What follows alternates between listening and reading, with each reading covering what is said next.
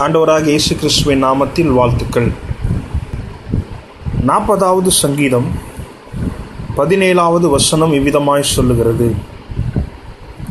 நான் சிறுமையும் எளிமையுமானவன், கர்த்தரோ என்மேல் நினைவாயிருக்கிறார். தேவரீர் என் துணையும் என்னை விடுவிக்கிறவருமாயிருக்கிறீர். என் தேவனே, தாமதியாதேயும். நான் சிறுமையும் எளிமையுமானவன், கர்த்தரோ என்மேல் நினைவாயிருக்கிறார். இந்த நாளில் ஒருவேளை நான் ஒடுக்கப்பட்டவனாக இருக்கிறேன், நான் புறக்கணிக்கப்பட்டவனாக இருக்கிறேன், எல்லோரும் நிந்திக்கிற நிந்தனையின் பாத்திரமாய் நான் இருக்கிறேன் என்று சொல்லி ஒரு வேதனையோடு, ஒரு சங்கடத்தோடு, ஒரு கலக்கத்தோடு, ஒரு மனக்குமரலோடு கூட இருக்கிறீங்களா? தேவனாகிய ஆண்டவர் உங்களை பார்த்து சொல்லுகிறார், அவர் உங்கள் நினைவாய் இருக்கிறார். நீங்கள் சொல்ல வேண்டியது: ஆண்டவரே, நான் சிறுமையும் எளிமையுமானவன், என்னை கைவிட்டு விடாதேயும். நான் சிறுமையும் எளிமையுமானவன், என்னை விட்டு விடாதேயும் ஆண்டவரே என்று சொல்லி தேவ சமூகத்தில் ஒப்பு கொடுக்க வேண்டும். இந்த உலகத்தில் அநேகர் ஒடுக்கப்படுகிறார்கள். ஜாதியின் பெயரால் அநேகர் ஒடுக்கப்படுகிறார்கள். மதத்தின் பெயரால் அநேகர் ஒடுக்கப்படுகிறதை பார்க்கிறோம். மொழியின் பெயரால், நிறத்தின் பெயரால் அநேகர் ஒடுக்கப்படுகிறதை பார்க்கிறோம். ஒருவேளை உங்களையும் யாராவது சூழ்நிலையின் நிமித்தமாக ஒடுக்கிறாங்களா? உங்களுடைய கல்வியை பார்த்து ஒடுக்கிறாங்களா? உங்களுடைய வாழ்க்கையை நிலையை பார்த்து ஒடுக்குகிறார்களா?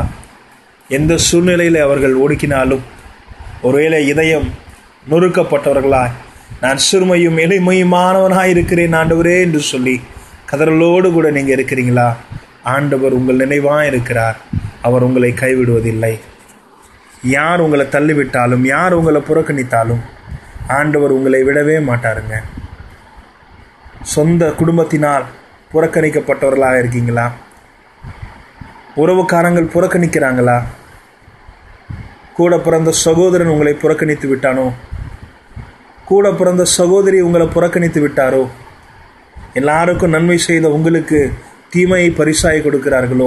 தாயும் தகப்பனும் புறக்கணித்து விட்டார்களோ?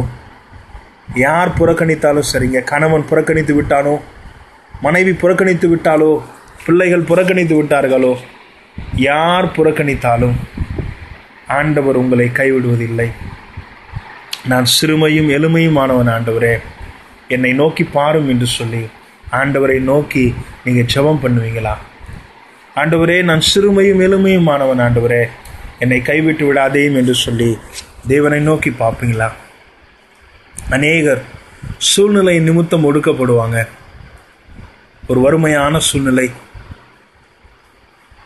ஜீவனத்தை நடத்த முடியாத ஒரு நிலைமை, ஒடுக்கப்படுகிற ஒரு அனுபவம். காலகாலத்தில் சில காரியங்கள் நடக்கவில்லை என்று சொன்னால் சமுதாயத்தினால் ஒடுக்கப்படுகிற ஒரு நிலை. கல்யாண வயசு வந்து ஒரு வேளை கல்யாணமாகாமல் பிள்ளை இருக்குதா? ஒடுக்கப்பட்ட ஒரு சூழ்நிலை. திருமணமாகி பல வருடங்கள் குழந்தை இல்லாத ஒரு சூழ்நிலை. எவ்வளவு நொறுக்கப்பட்ட, ஒடுக்கப்பட்ட ஒரு சூழ்நிலை. இப்படிப்பட்ட எல்லா சூழ்நிலையிலும் தேவனை நோக்கி பார்த்து, ஆண்டவரே, நான் எளிமையும் சிறுமையுமானவன் ஐயா, எனக்கு உதவி செய்யும் என்று சொல்லி கேட்பீர்களா?